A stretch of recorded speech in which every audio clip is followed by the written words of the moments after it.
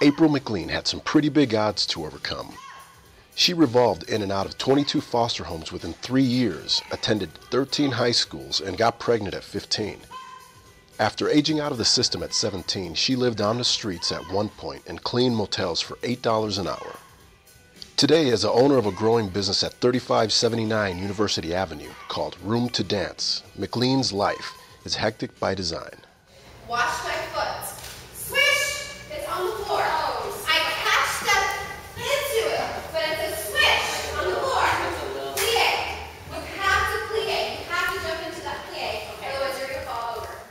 Since opening Riverside's first adult-only studio in July 2011, enrollment has more than quadrupled to 960 dance students and increased its roster of untraditional classes. When I found out that she was opening her studio, I found out through a mutual friend, a student of mine told me, oh, there's a woman in Riverside who's going to start an adult dance studio doing all of the traditional dances, ballet, tap, jazz, hip-hop, etc. And I said, she's going to need me to run world dance for her. And what kind of dance do you study? All the ballrooms. I love contemporary, modern, jazz. Almost it all except ballet. Okay. I'm not a ballet dancer. And now, is this more of us like your workout kind of exercise, or is this more like just to have fun? Both. Both. It's workout to keep me healthy, also to give me, my time to center myself, to refocus, and just decompress.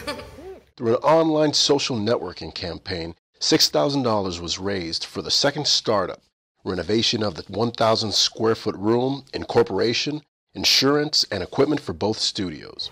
Their friends and family would donate, and then their friends and family so we were getting donations from names that we were like, who is this? We don't know who this is, but we had a lot of support. Yeah, it was awesome. You feel that? Yeah. For Terry Pearson, this is Angel Ortiz for the Press Enterprise and PE.com.